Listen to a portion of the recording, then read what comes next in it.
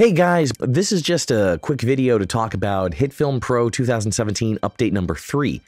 It changes a couple things in some of the prior tutorials. In the earlier tutorials, when we were discussing creating effects presets in Hitfilm, I stated that you could not create effects presets in the editor timeline.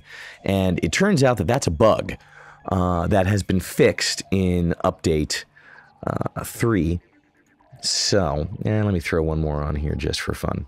So I'm here in an editor timeline, and you can see over on the left, I've created a quick set of effects, just an angle blur, an auto color, a bleach bypass. This isn't a preset I'm going to keep, it's just to demonstrate. And if I select all these guys and right click and do create preset, I do get the option to create the preset. So that's a bug that's been fixed in Hitfilm 2017 update 3. The second thing I want to talk about is here, this audio waveform.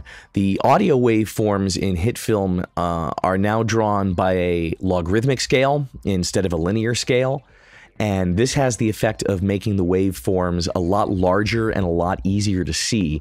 If I go into the options and I change this from channel composite to RMS amplitude, you can see that that waveform is just a lot higher. It's a lot easier to read if you were to compare that to the RMS waveforms displayed in the audio tutorial.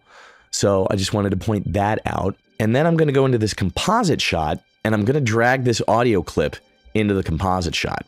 Now, nothing's changed here, but if I click on this layer and open up the layer properties, then we see this new option for show waveform. And if I click on that, there's my waveform drawn in the data block in the composite shot. And that's a small little new feature, but that's going to make a lot of people using Hitfilm 2017 very happy.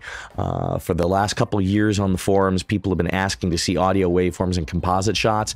If you're doing something like a music video or a heavy effects scene and you really need to be locking stuff down to audio, this should make it a lot easier for you to do that. So, yeah, that's all I got to say on this one. This was just a short little overview on Hitfilm 2017 update number 3. I'm Mike Miller for Triumph Visual. Thanks for sitting through this, and I'll see you next time.